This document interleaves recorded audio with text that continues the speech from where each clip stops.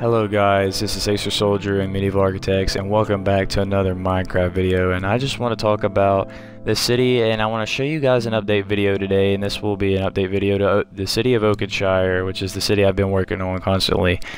And if you don't know where we are near the place where Jeffrey liked that crane. And as you can tell straight away, across this bridge I've added a whole entire district within a week, and I was really happy with it.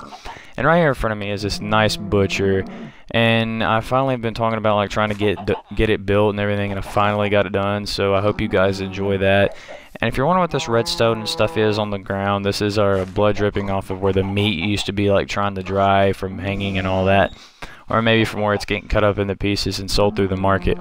But something I really like about this is just the crane that's on top of the house that comes down, and it has this nice storage crate inside the house, which is something that Jeffrey thought was a really nice idea to add. And across the street here you have two nice good sized cranes for any trade ships that come through, maybe to import and export goods throughout this whole entire world.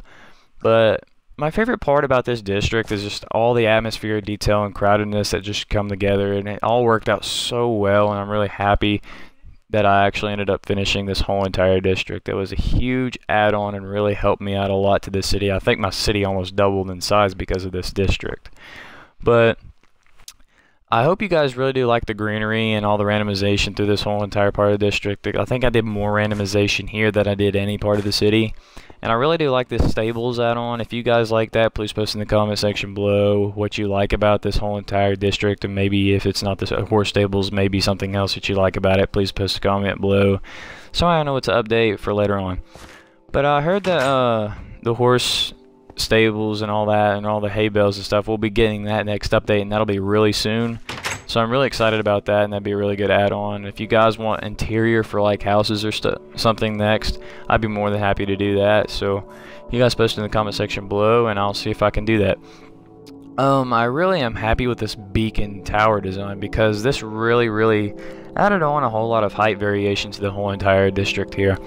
And it's, as you can tell, it's right beside that tutorial where we did that market stall. And it does have like a repetitive design, that beacon, because it's just like the same design over and over again on 3 different levels. But it really was hard to put all that together, guys, and I really do hope you guys like it. And one of my favorite parts of about this whole entire district is this marketplace. I think Jeffrey really liked this marketplace a lot too, so I'm glad that it ended up turning out that way, the way it did. And down this city walkway, there's that entrance to the next district in the whole entire kingdom, but I have to finish the other side first, so I'll get to that somewhere around Christmas time, hopefully. And right here's a nice little storage area, and I'm hoping you guys like these tunnels and this cross-level building, because that technique really has helped out and transformed my city design by a whole lot. And I'm actually hoping to add fleets and stuff into the oceans pretty soon, like battleships and stuff, so I can't wait to put tutorials out and stuff for that later on. And this down here was a really good add-on, a nice hangar place for a ship to just come to port or whatever, and like trade their goods and ships and stuff. And all their shipments and stuff will come through here, and I'm really happy with how it turned out. It looked really nice and it ended very well. And I added, of course, another one of these trees. I love the trees on here that I customly made. It takes forever to build them, but they look so good at the end. But guys, this has been another update video, and I really do hope you guys enjoy this update video. And